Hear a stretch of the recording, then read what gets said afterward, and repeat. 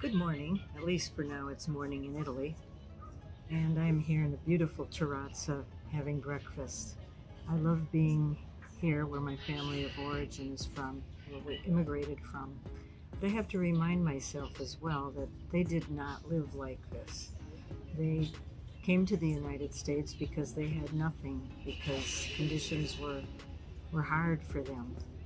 And I feel so very fortunate to be able to come back and to enjoy it and express the culture in a way that is extraordinary. And it's extraordinary that they had to leave this in order to come to the United States and other parts of the world and work hard all of their lives for their families. And I am grateful. So that's it for today. I'll be back soon. Bye-bye.